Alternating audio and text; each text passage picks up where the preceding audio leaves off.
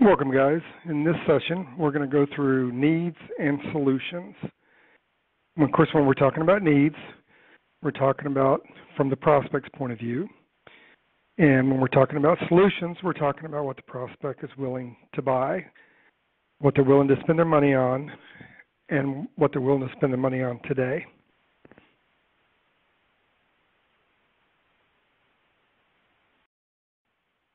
So when we talk about needs from the prospect's point of view and solutions that the prospect's willing to spend money on today, we're actually talking about presenting those ideas in a logical sequence of one thought leading to the next. Remember, people talk from their frame of reference and people hear from their frame of reference. So the reason you want your presentation to be logical and to lead from one thought leading to the next is because that creates the effect of all the ideas being powerfully combined, and it leads your prospect to the conclusion to buy now. The reason you want it to be your prospect's idea is if you ask your prospect a question, for example, a math question, and you give them the answer, then what you're doing is putting them in the emotional position of believing you. And if they find out that something you said during your presentation or subsequent to the sale wasn't exactly accurate, then you risk that relationship. But when you ask a question that puts your prospect in the position of coming up with their own answer, they tend to believe their answer. And when they believe their answer, they're more likely to buy something that they believe in. And that's a skill set. Now, I know that when we think about asking questions, it doesn't seem that complicated. But a lot of times, what I hear salespeople do is they ask problem questions. They ask questions that either create a problem or uncovers a problem that wasn't a problem before, or it raises sales resistance in the prospect's mind. So we're going to talk a little bit about what kind of questions are problem questions that can impede the prospect from making the buying decision today. Some of those problem questions are questions that do not ask for immediate action. The questions phrased in a way that leads the prospect to believe that you don't expect them to do anything right now. For example, is there anything else you'd like to know? Have I made everything clear? Now do you have a good understanding? Can I leave a brochure with you to look over? When did you want to get started? All those things should have been taken care of during the pre-qualification. And you would never want to ask a question like, can I leave a brochure, which gives the prospect the impression that you don't expect them to do business with you. Those kind of questions raise doubts in your prospect's mind. I always equate it back to the doctor. You don't feel well, you go to a Dr. A, you describe your symptoms. Dr. A tells you, I know what's wrong with you. You can have this medication, or you can have this medication, or you can have this medication, or you can have this medication. Which doctor you have more confidence in? Dr. A, or you go to Dr. B? Dr. B examines you. You tell him what your symptoms are, and he says, okay, I know what's wrong with you. He writes a prescription, hands it to you, says, fill this prescription, and take it twice a day for 10 days and come back and see me. So which doctor do you have more confidence in? Most people have most confidence in Dr. B. And why is that? Well, it's because he diagnosed the problem and prescribed the solution. You want to make sure that you avoid questions that does not leave the impression that you have the ability to prescribe the solution, or that you don't expect them to make a buying decision or do something today. Now, in order to do this, in order to be able to ask these questions, we do have to focus on the relationships we develop with prospects. I always give this example, and I think of the health insurance agents that I've worked with over the years that ask all these health questions. For example, you're walking down the mall, a middle-aged lady's walking towards you, and as she approaches the other side of you as you're crossing each other, you step over to her and say, excuse me, how much do you weigh? What medication are you on? Would you ever think of doing that? Well, of course not. But so many times salespeople are on the phone with a prospect for a minute and 10 seconds, and they're asking questions they haven't earned the right to ask yet. So we have to pay attention to the relationship. We have to look at what the process is in building that relationship that will allow that prospect to feel like that the buying decision is theirs and the solution that you're helping them design is a solution that they're willing to pay for today. Now, I will tell you that selling includes both objective facts and subjective impressions. You know, people buy on emotion, but they're moved to action by logic. In my experience is that prospects will do business with someone that they like. And it's important to take enough time in the beginning, during the meet and greet and the warm-up, and the pre-qualifications to lay that foundation. It's important that you just be yourself. Don't try and be somebody that you're not, because you'll be regarded as insincere.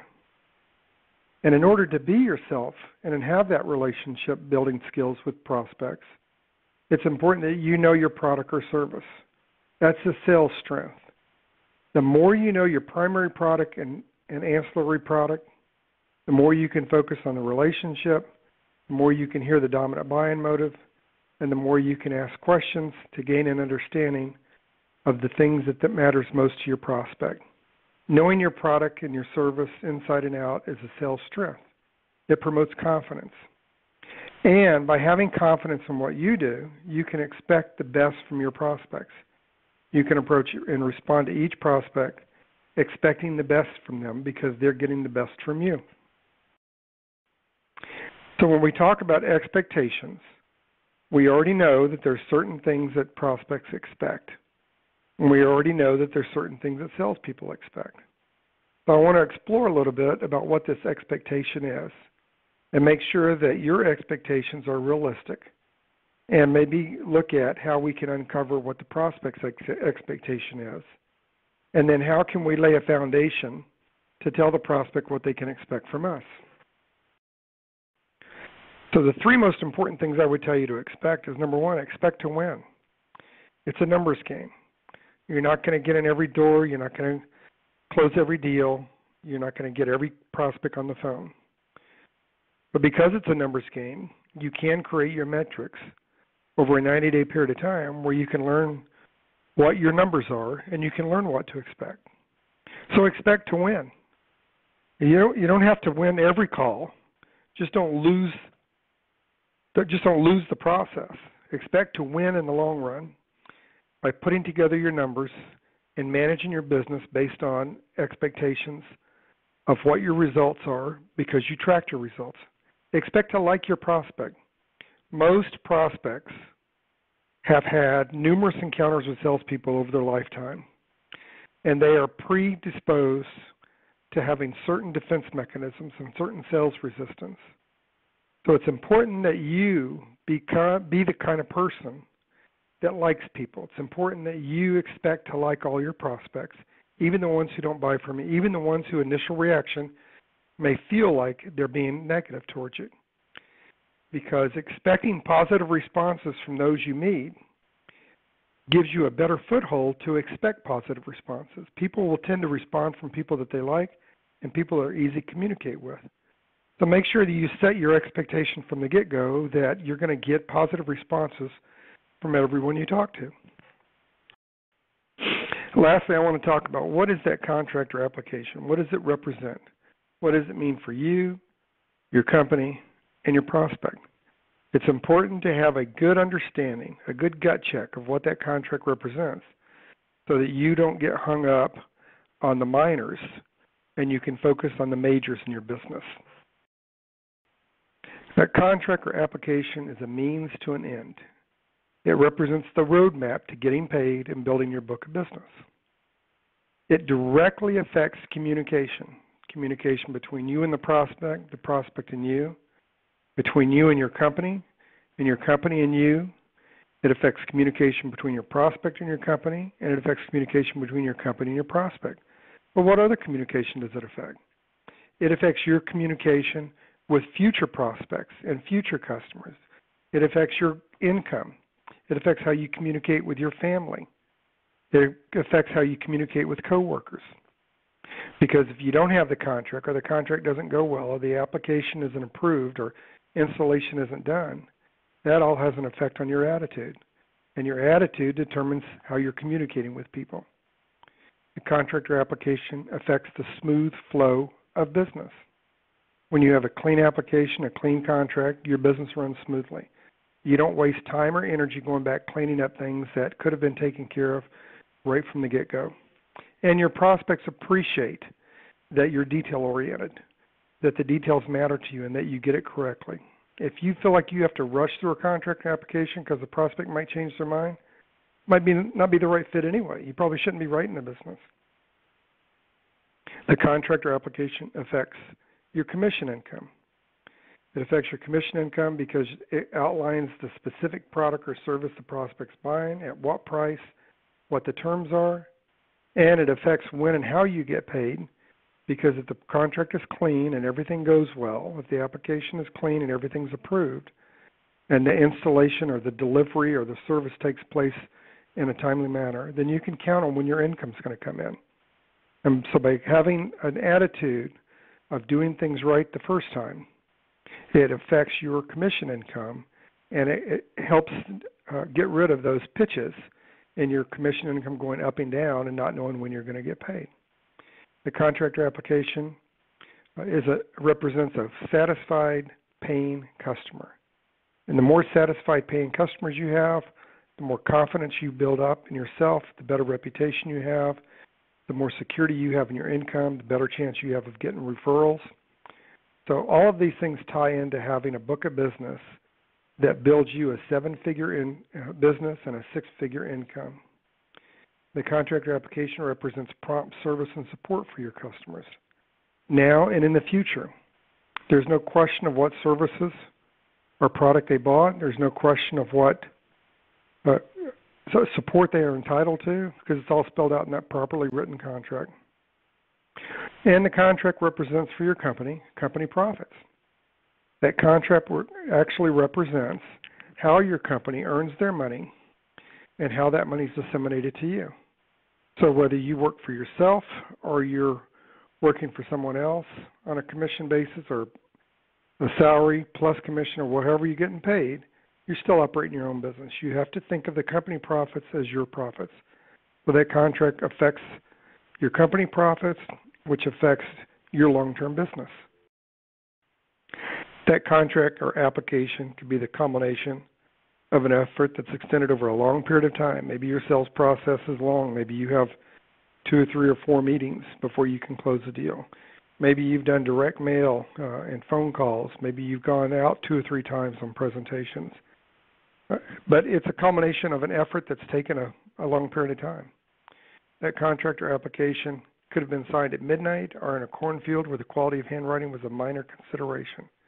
Regardless of how you get to that contractor application, stop, take a breath, be professional, and do it right. Your prospects will appreciate it, your business will prosper, and your reputation and credibility in the marketplace will be better. That contractor application could be the result of 1,000 direct mail letters or dozens of phone calls. But that's what represents a real professional. If you can be as energetic and excited and engaging in the 80th phone call today as you were on the first phone call, that contract, that application represents every phone call you made, just not the phone call or just not the mailer that you followed up on that got you that contract. It represents all of them. So have respect for all activities of your business. And the contractor application is the end product of a comprehensive presentation. Regardless of how you get that business, they're buying you, your company, and your product or service. That's who the prospect is buying. So by paying attention to the contract and application, by dotting all your I's and crossing all your T's, and making sure the prospect has a good understanding of what they're spending their money on, you have the ability to have a clean contract or application and get your business done in a way that your 6-figure income and your 7-figure business is not harmed. And lastly, the phone call could be just from a repeat customer. No matter where you got that contract or application from, you treat all of it with the same respect and the same service. And as usual, you can click here for more trainings that you can view or attend. You can click here to book your next training or get more pricing outside of